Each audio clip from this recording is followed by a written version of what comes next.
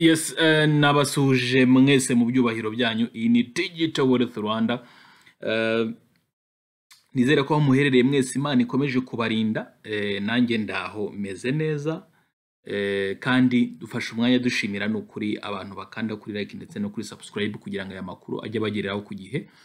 Kubera yuko hari benshi cyangwa se abantu runaka bemeye kuza online kubera iyicano by'umwihariko. Buhoro buhoro rero turagenda twigira imbere. Hanyuma rero ku bijyanye na gold by'umwihariko ya commodity, ni ukuvuga ngo hari iminsi yashize twabasobanurira ukuntu yagiye izamuka n'icyo yagiye iduha mu buryo bw'umusaruro cyangwa se inyungu, ariko mu by'ukuri hari umunsi umwe ubaho wareba amakuru ahari tugiye ku bijyanye na fundamental analysis. Wareba amakuru ahari ukavuga uti uyu ni umunsi wo guprotectinga icyo nakoreye mu minsi yabanje kugira ngo nacyo ntashobora kugitakaza. Ubwo rero ko bw'amakuru menshi ahari kandi ari very sensitive, uyu munsi ku mugoroba mu by'ukuri itariki ya 1/11/2023 birasaba nyine kwitonda kugira ngo umuntu adatakaza inyungu cyangwa se n'igishoro cye, kuko twavuze yuko icya mbere ari uguprotecting igishoro cyacu and then tugaharanira no kugira icyo twongeraho nk'inyungu. Rero amakuru nk'uko bigaragara saa 8:15 hari amakuru ADP non-farm employment change. Aya makuru ari sensitive, araza kugira impinduka azana mu isoko mu buryo bwa movement cyangwa se aho isoko rishobora kwerekeza kandi mu buryo bwihuse butunguranye. Urumva nayo kwitondera, byaba byiza mbese umuntu abaye atari mu isoko mo imbere atarimo gucuruza mu by'ukuri, keretse wenda ku bantu bazi gucuruza news, bene abo ngabo baba pro, abo ngabo bo nibo bagira icyo babikoraho wenda bagacuruza. Saa 10 z'umugoroba nabwo murabona yuko hari andi makuru ISM manufacturing PMI. Aya makuru nayo hari icyo ari buhindure, ngira ngo biragaragara, baratwereka yuko hari buze kubaho high impact mu isoko nyirizina. Ariko turebye ndetse no mu masaha y'ijoro rwose, kuri currency y'amadolari by'umwihariko, press conference iri bube iyo movement iri butere mu isoko muraza kubyibonera, iraba ari catastrophe. Biraba biri ku rundi rwego, biraba biri ku rundi rwego. Amakuru ni menshi cyane, na saa 2 z'ijoro hari amakuru, saa 2:30, na saa 4, ariko donc amakuru affecting amadolari cyane niyo twibanda kubera ko major currencies abenshi nizo ducuruzaho, cyangwa se pair yose yazamo amadolari by'umwihariko. Urumva birasaba kugira ubwitonzi umuntu ntiyangize ibyari byaramuvunnye mu minsi yashize, kuko hari ukuntu umuntu yicara ku mashini, concentration, ubwenge n'icyo ukakora ibishoboka byose umusaruro ukawubona, ukagira gutya rimwe ukabona utangiye kuwutakaza mu buryo budasobanutse. Ibyo ngibyo nibyo tuba tugira ngo twirinde muri uyu mwuga dushyizeho umuhate. Ndabizi ko hari benshi barimo kugenda baza, hari n'abandi basanzwe bawukora, ndavuga forex trading by'umwihariko. So rero gold hano hari amakuru, hano hari amakuru kandi nta rwose nayavuba kuko nta masaha birarashira aya makuru atanzwe. Ngira ngo biragaragara itariki, biragaragara itariki, ukwezi ndetse n'umwaka. Urabona ko ni amakuru mashyashya mu by'ukuri. Gold steady as investors strap in for Fed's policy decision. Twigira hepfo gato, no kuvuga ngo gold mu by'ukuri twavugaga yuko nirenga ku 2,000 ikigira ejuru, yagarukiye ndumva ahantu kure yageze izamuka, yagarukiye ku 2010, ariko kurenga aho ngaho biranga. Hanyuma abasellers baza kugaragaza yuko bafite imbaraga muri iri soko, bararimanura.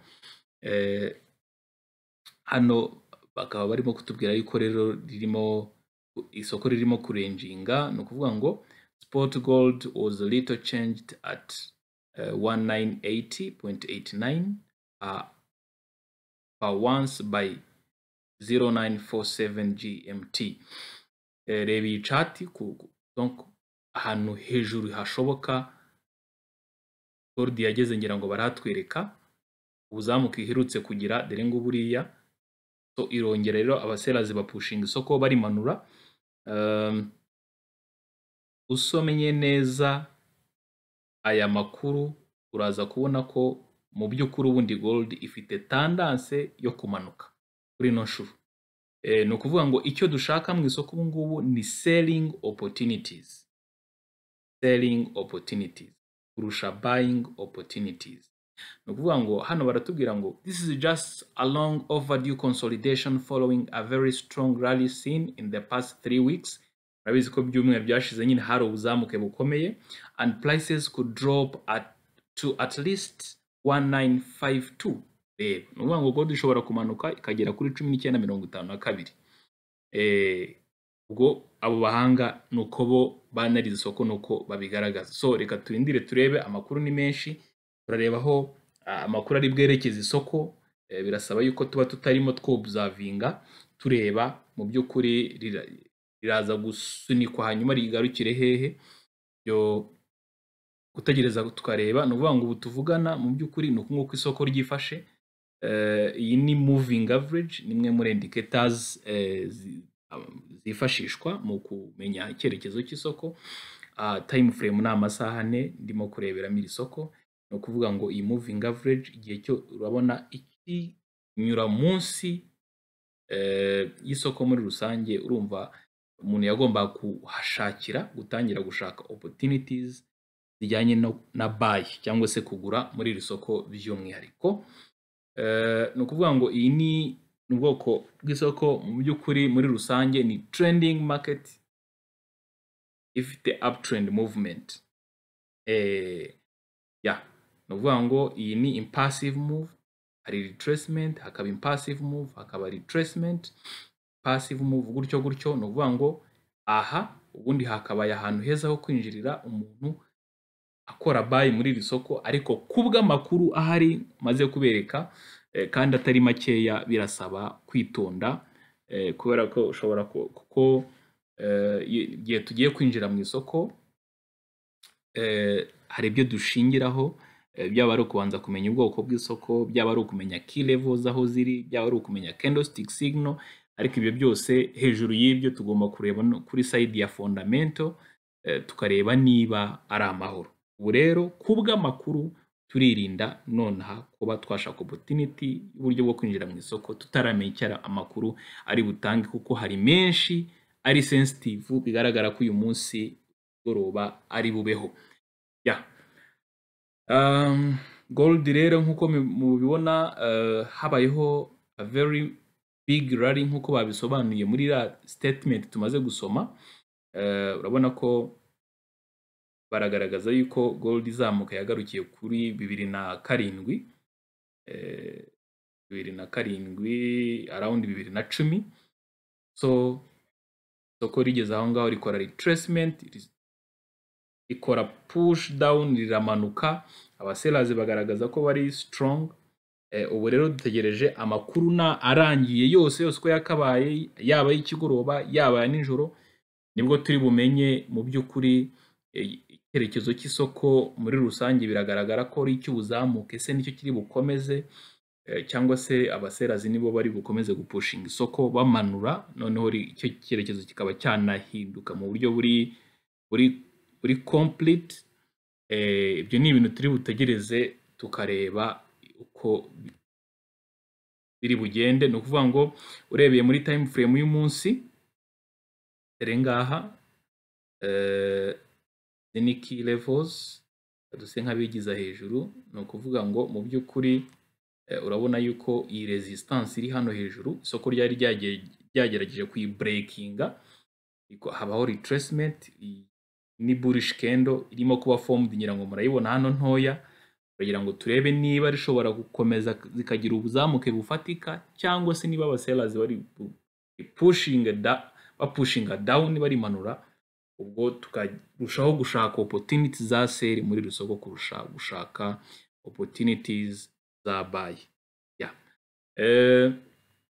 Abantu bari bambajije rero ku bintu bijyanye na, hari abantu bari bambajije ku bintu bijyanye na Bitcoin, batise urabona bururani wowe urabibona ute kwa kundi abantu bahana ibitekerezo ese iratangiye Bitcoin iragera ku 35 kuharenga bikanga kongera igasubira hasi duse nk'abayirebaho gatoya ubwo ngeze muri crypto birumvikana BTC kuri pair yayo na USDT ngira ngo murabibona reka turebere wenda nko muri time frame y'amasaha turebe ukuntu isoko ririmo kwitwara nuvuga ngo Bitcoin uyu munsi irimo iravunja 32,406 kuba yazamuka ikagera ku 35 cyangwa se ikaba yaharenga yamutse iharenze ku 35 byaba ari confirmation yuko ubuzamuke kuri Bitcoin bukomeje kandi mu buryo bufatika